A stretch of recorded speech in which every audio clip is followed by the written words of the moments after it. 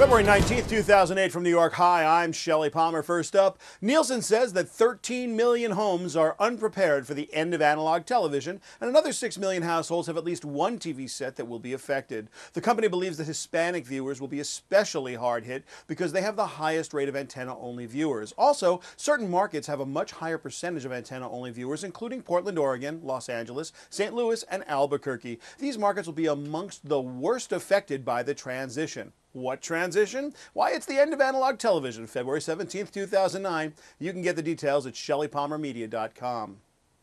Apple has signed a deal with American Idol, making iTunes the exclusive seller of Idol downloads. iTunes will also sponsor show streams on the Idol site, and iPods will become the official music players for the series. iPhones will also be used as the official mobile phones for the show. Yes, it's all very official. I wonder what the Hulu people are thinking about this. In related news, iTunes will begin selling a limited number of BBC shows. iTunes, the seventh network.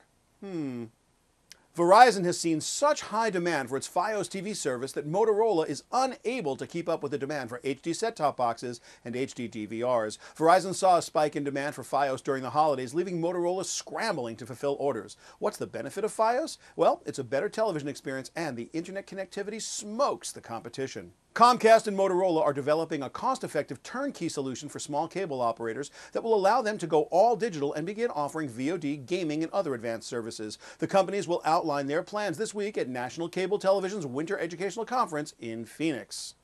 And since official seems to be our official word of the day, as we reported yesterday, Toshiba has officially announced that it will stop producing and marketing HD DVD players. Shipments to retailers will cease by the end of March. The company said it simply had no chance to win and that continuing the format would harm consumers. And that's Media Bites for February 19th, 2008. Remember, each day I sort through all the technology, media, and entertainment news, so you don't have to. Visit shelleypalmermedia.com. Give us 2 minutes, and we'll give you stuff you really care about. For Media Bites, I'm Shelley Palmer. See you tomorrow.